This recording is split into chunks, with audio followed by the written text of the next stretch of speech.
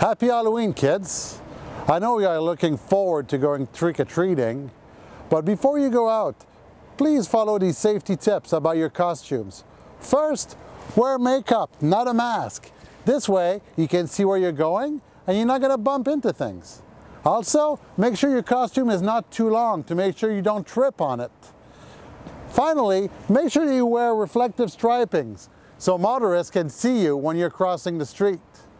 And finally, make sure that your parents are looking over your candies before you eat them.